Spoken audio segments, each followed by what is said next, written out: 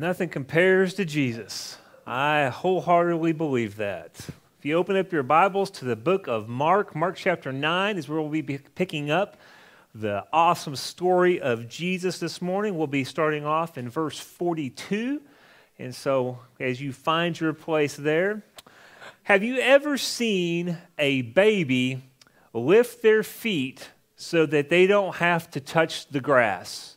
I mean, you put them down on concrete and they're all smiles, right? But you put them down on the grass and they side-eye you all the way down as they lift their feet up.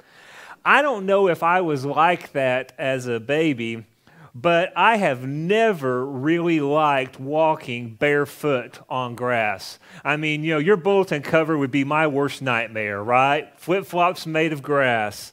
I can tolerate it now if it's a really nice, lawn, but if not, I'm grabbing some shoes. In fact, I will go out of my way to avoid that dilemma altogether, right? Walk on some concrete, give me a path, do something.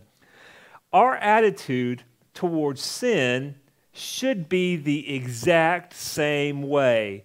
We should keep an eye on it because it's dangerous, right? We should be wary to tolerate it. And we should definitely go out of our way to avoid it altogether. And so while this illustration works great for me, maybe the lawn is not it for you. Maybe there's an illustration that works better for you, but the truth is the same, right? Whatever it is, use it as a reminder to avoid sin and its consequences. This morning, we're going to hear how Jesus illustrates the reality of sin. If he went to the trouble to talk about it, then I think we should pay attention to it. How about you? So let's pray this morning. Dear Jesus, we do thank you for today. We thank you for bringing us here to this place.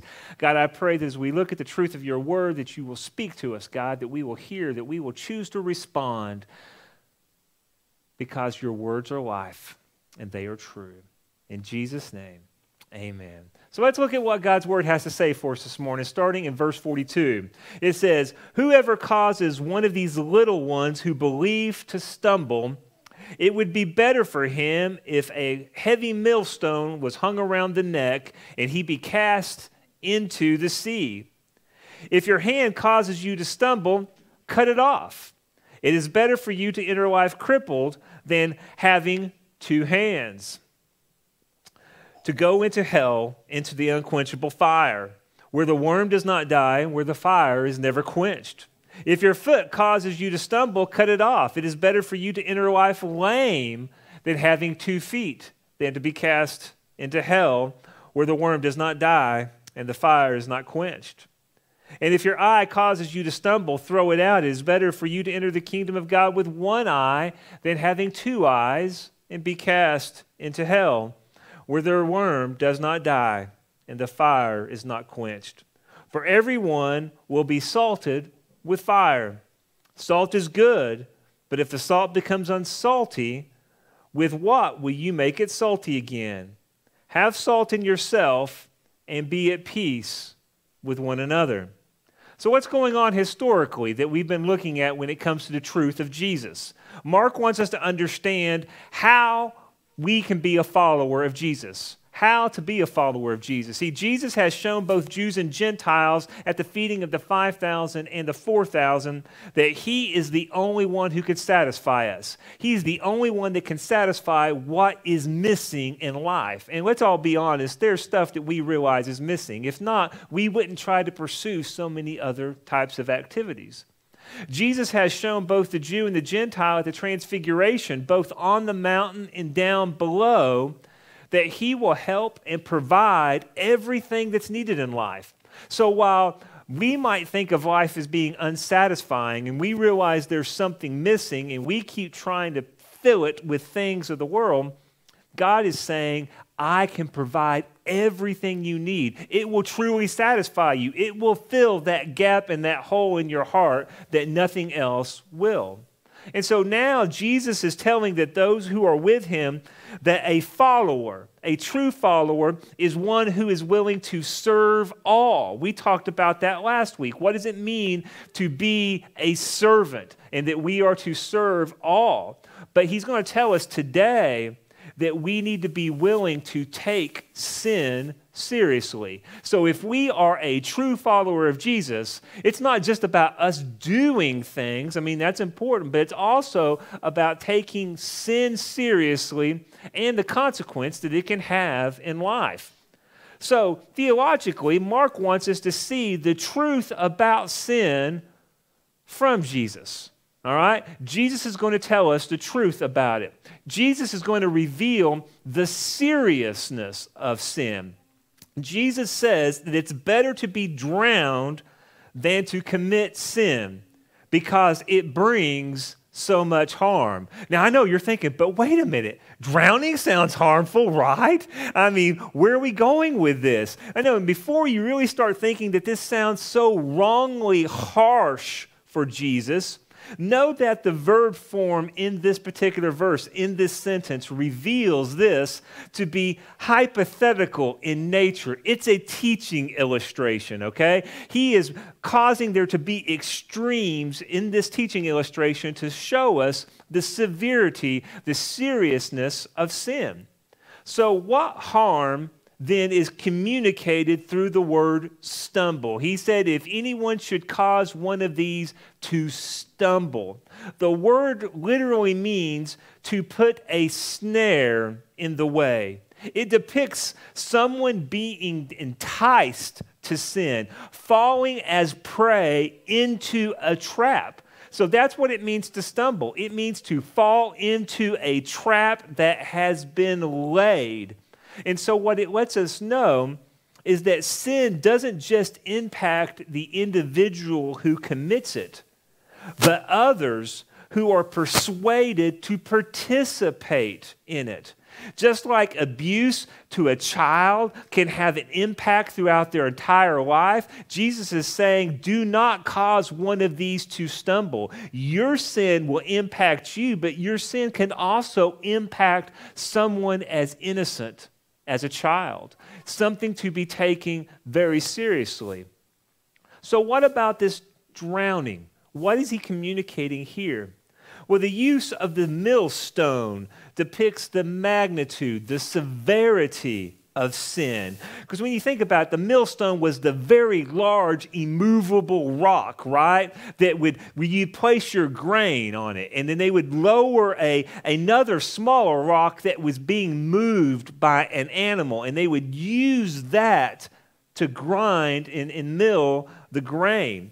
And so it's letting us know that sin, it's impossible to escape from, all right? It causes death. I mean, you think about the size of that rock, that stone. You think about that being connected to you, right? There is no way you are escaping that. But it also is letting us know that it's going to impact the entire community. And see, when we sin a lot of times, we might think about how it impacts us, right?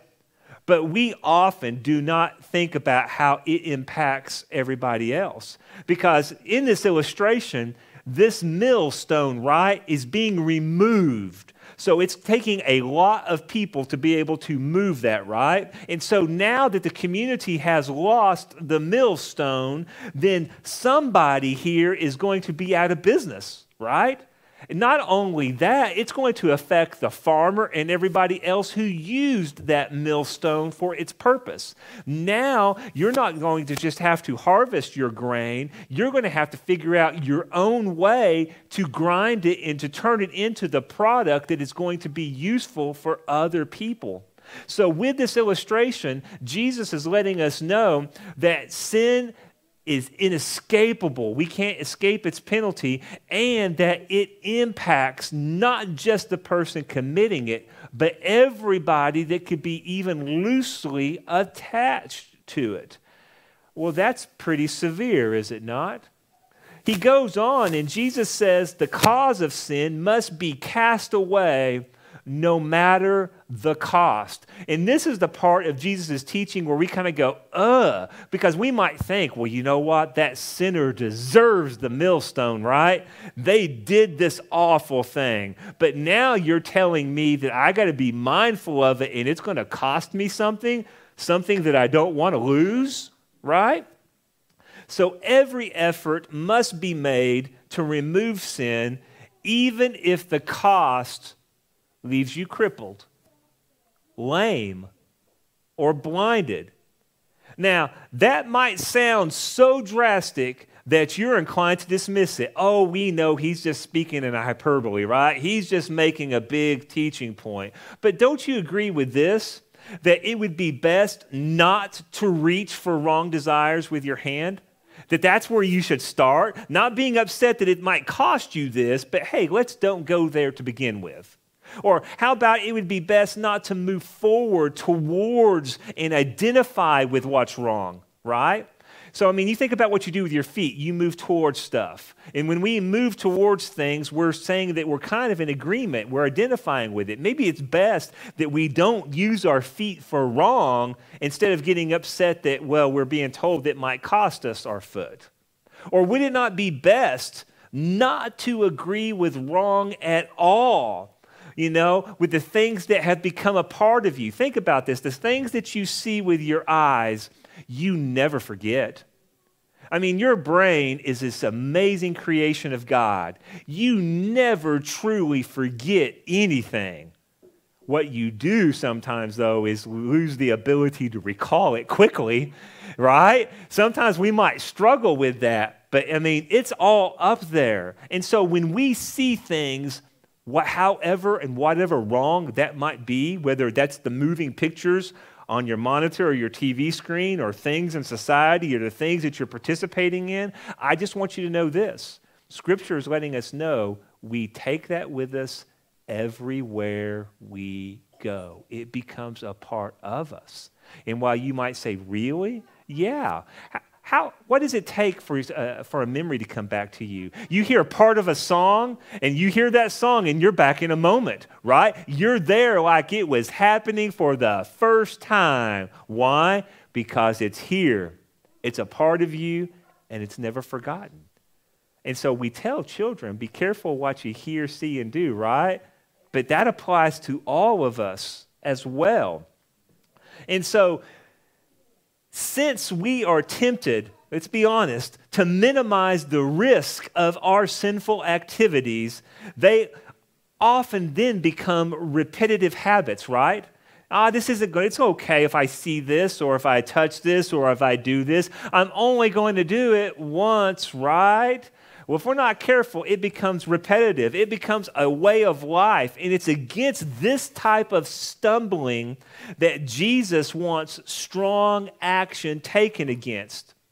He wants us to remove it. So thankfully, in keeping in line with this illustration that he's using, Jesus is not demanding the excision of body members, right? He's not literally telling us to cut things off. He's not doing that. But what he's doing instead is he's demanding that we cease these sinful activities, okay? He's saying they are so serious that I'm not just encouraging it, I'm demanding, stop it. Don't use your hands for wrong. Don't use your feet for wrong. Don't put wrong things into your mind. Stay away from it.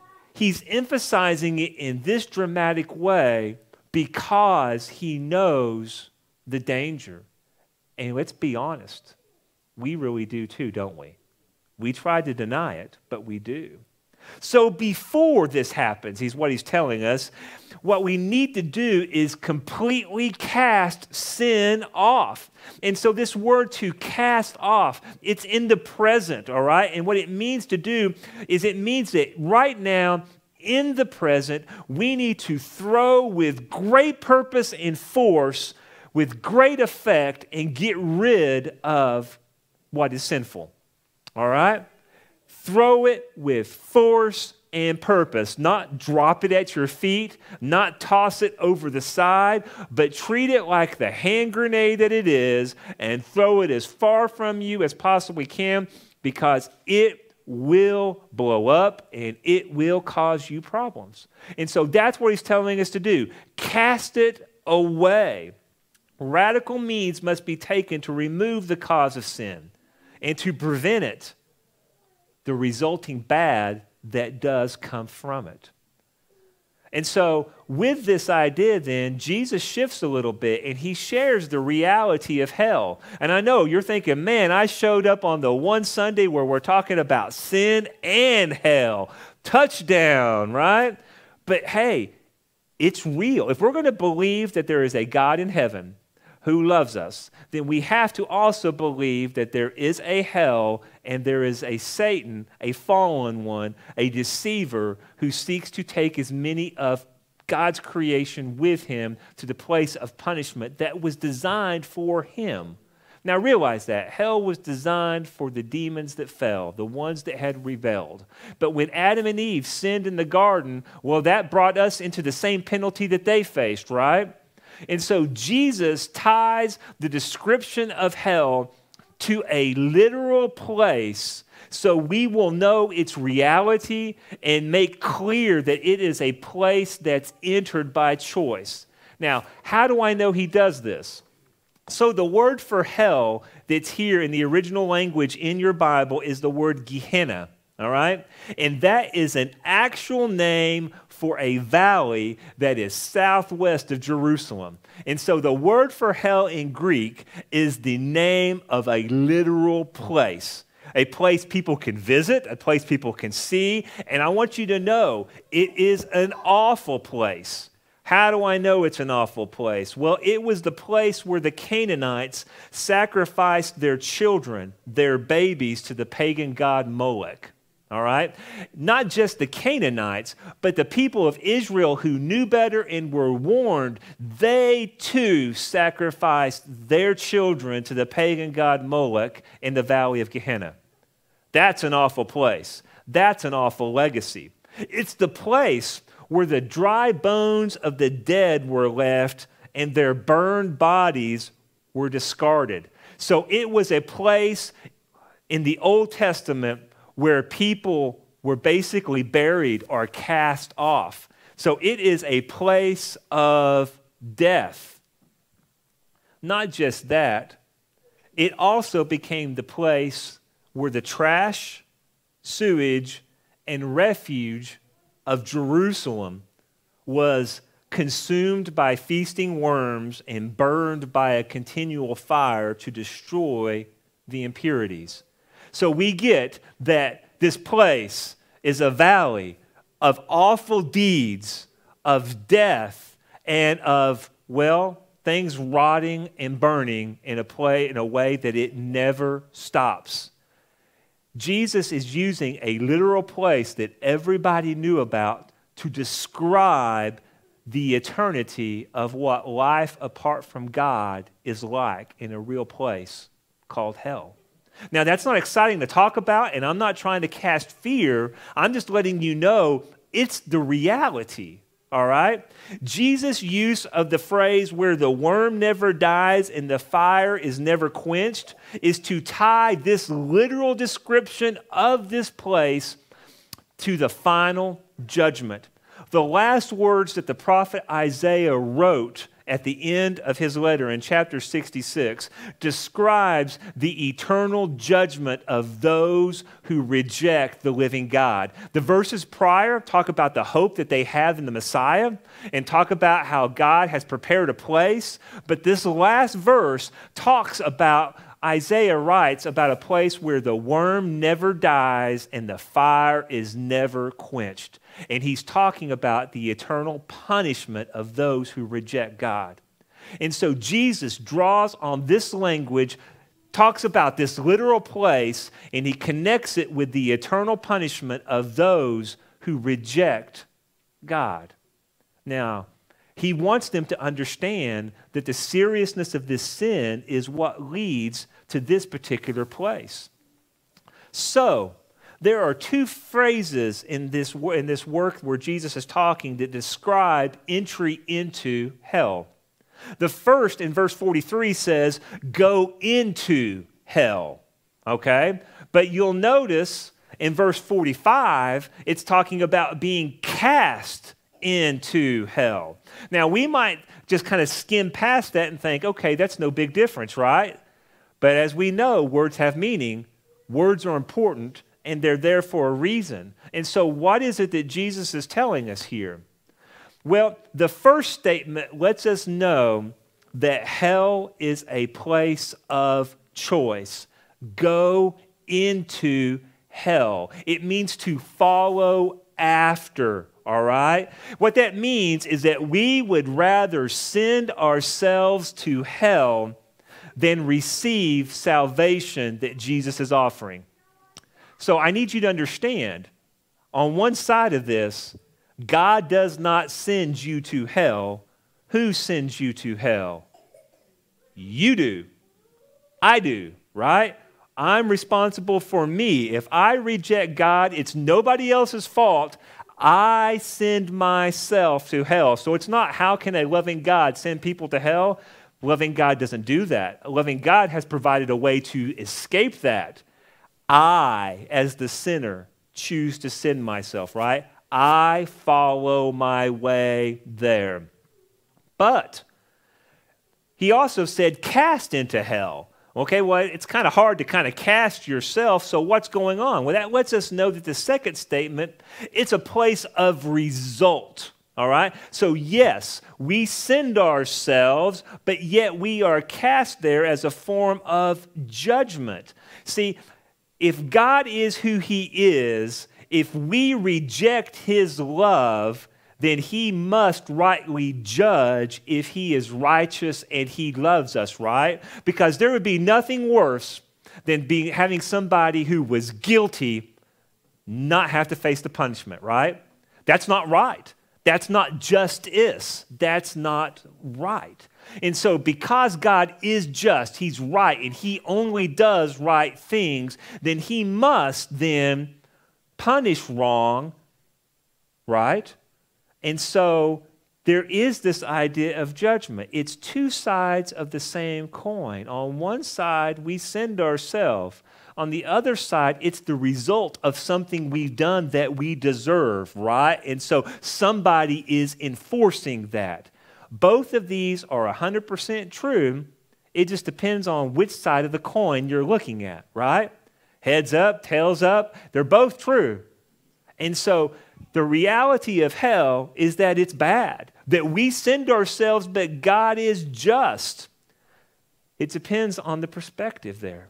So, we've talked about the severity of sin. We've talked about the reality of hell. Mark wants us then to respond rightly, right? If you today have heard this, these people then, if they heard this, then Jesus is definitely saying, hey, make the right choice.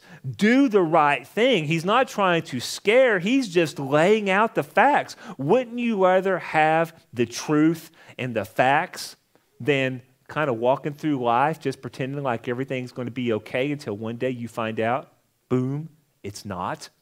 And so that's what he's done. You need to learn from your past mistakes. Jesus says in the last few sentences of today's passage that everyone will face fiery difficulties. Man, I wish that wasn't the case. I wish we could sidestep all of that, wouldn't you? I mean, right now, some of you might be going through some extremely fiery difficulties. Man, I wish we didn't have to do that. I really do. But with these fiery difficulties, they will be like salt. All right, and so salt does one of two things. Salt either brings seasoning to life, right? Or salt can make things barren, right? We can salt the earth so that nothing grows there. So as we go through life, you and I, we face these fiery difficulties that come. And so God gives us the opportunity to learn from them or not learn from them. Wouldn't you rather learn so that you don't have to go through the same lesson again than to not learn and just keep repeating the cycle of awfulness? And so the first takeaway is that we learn from our mistakes, because if we learn from our mistakes, we don't repeat them. And this passage tells us that you and I, we get to be at peace with other people. I like that. Because the word peace doesn't just mean serene and calm. It means that we are made complete. That God gives us what we need to be complete as we walk through that fiery situation so that we can be made better by it instead of rejecting it and being barren and going through it in the difficulties. You follow me? So if there's something that's going on in your life right now that's sinful, man, learn from it, cast it away, and move on. Why keep playing? Learn the lesson that God is trying to help you with. Here's the second and the last thing for us this morning. You need to receive Jesus and be saved. All right, let me just say, that's what you need. Choosing to receive Jesus is the choice to reject hell, okay? You know, if you don't want to go to hell, the choice is Jesus. If you choose Jesus, guess what? You don't go to hell. The Bible tells us that we are dead in our trespasses and sin, but we can be made alive in Jesus. Now, here's the coolest part, I think, of everything that Jesus was saying today. So as he's talking about the reality of hell and he's talking about this particular valley, this is also what he's talking about. Some 600 years before Jesus shared this truth about the valley of Gehenna, there was a prophet by the name of Ezekiel. Ezekiel was told by God to go to this valley and to prophesy over the dead bones that were in this valley. And so as Ezekiel did what he was told and he prophesied over those bones, the Bible describes that those bones became alive, that they grew back together, that flesh grew back on them, that they became people and they were alive. All of this takes place in Ezekiel 37. I want you to know when Jesus is describing the hell of this place called Gehenna and talking about this valley, he's saying this, that Jesus can make you alive just like those dry, dead bones. Because without God in your life, you are dead in sin. You are dead bones and you just don't realize it. But Jesus is saying, I can speak over you and I can make you alive and I can make you a new creation. So if you don't know Jesus today, don't take the takeaway of this as, oh, I don't like sin and man, this sounds harsh and this is awful. The takeaway is you can escape it, you can know him, and you can be alive in a way that you've never experienced. That's what he's offering you today. He's offering you abundant life here, and he's offering you the promise of heaven in the hereafter. And man, heaven is way better than the reality of the valley of Gehenna. Hands down. I want to ask you to bow your heads and to close your eyes this morning. We're going to have just a moment of invitation. I want to invite you that if you need Jesus Christ this morning, if you need to be saved from your sin, man, that's not shame. That's you coming to the truth and a realization that God has offered you a better way. If you would like to be saved, as soon as I'm finished praying, step forward, come out, talk to me, and we can talk about you believing in Christ and having a new life today. But I also want you to know that, man, don't leave this place without learning from your past mistakes.